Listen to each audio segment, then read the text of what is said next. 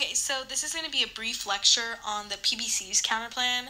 PBC stands for plea-based ceilings, and we're just going to briefly go over what PBCs are, what they're supposed to do, with which disads you can read the counterplan, against which AFs, and then the permutation preempt stuff that's at the top of the file.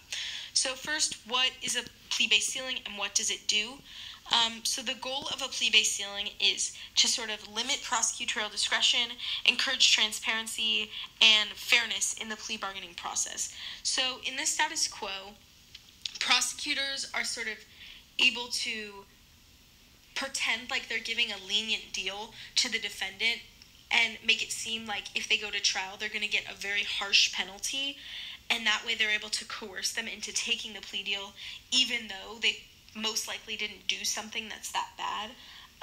So the way that the plea-based ceiling works is we implement a way that the defendant will always know the maximum punishment for if they go to trial. So, for example, if you're a defendant and the prosecutor is like, I'm offering you 5 years, but in trial, they can get you for XYZ, and you might be in prison for 20 years, so you better take the deal, right? The way that it works is the prosecutor will first go to the judge, and the judge will determine the fixed discount system, the fixed discount price, which means that they will determine how much of a reduced sentence you can get if you take the plea.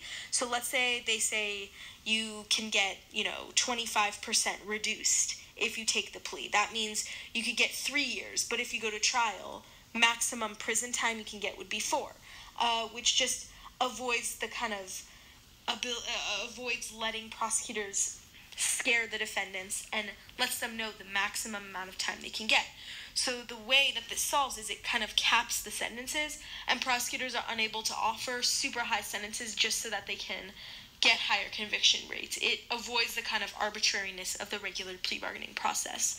The next is that it's documented, so prosecutors have to write down all of the stuff that happens during the plea bargaining process, so judges are able to calculate the fixed discount and the ceiling, so prosecutors are unable to kind of exploit loopholes, and they have to follow a clear outline.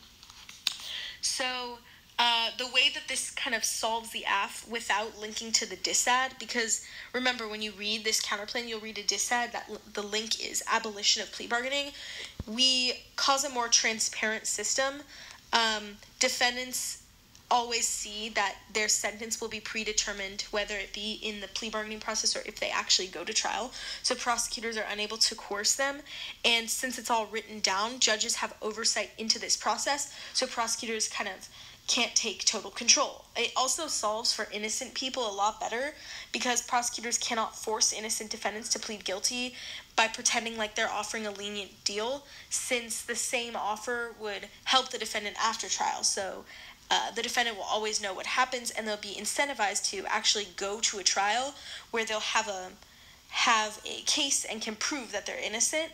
But also, in the case that they do have to go to take a sentence, the punishment will be a lot less extreme, and they won't have to endure the process of prosecutors kind of scaring them into taking a plea deal. Also, the counterplan avoids circumvention because plea bargaining will still exist. We just kind of modify it. We also change the culture argument because prosecutors change the way that they exist within the plea bargaining process, and it solves the way that they're always motivated to offer a extreme deal to innocent people, because there will be a lot of oversight.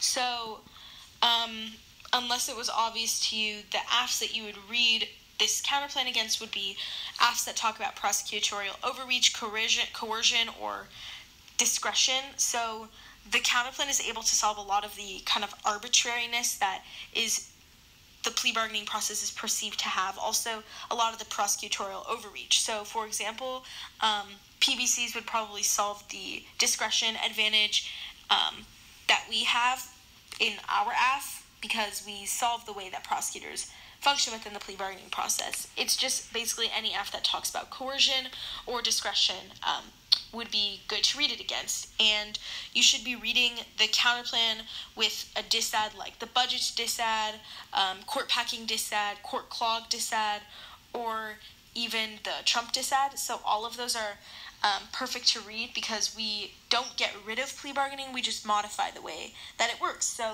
if the link is to abolishing plea bargaining, it's definitely compatible.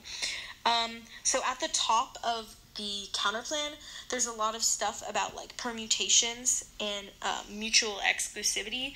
So first is the competition of the counterplan.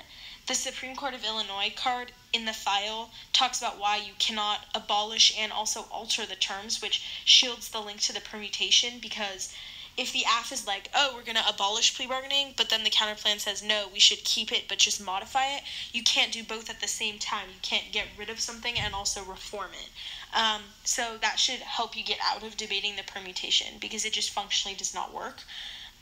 Another thing is the preemptive theory. I don't know if people are going to be reading that during Woodward, but the interpretation is that the AF should get one permutation written down, given to you before the 1AR.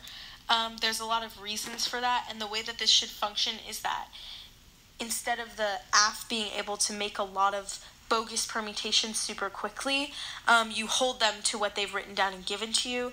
I don't really know if people are going to be reading that, but you can definitely take that out. It doesn't seem too important, especially if you're not that fast and you need to get through other stuff.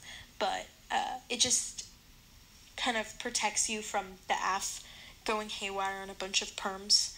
And then the counterplan is also not a plan-inclusive counterplan because we're not eliminating any forms of plea bargaining, we're just changing the way that it works. So it's not a pick and it's completely competitive because you cannot abolish something and reform how it works at the same time.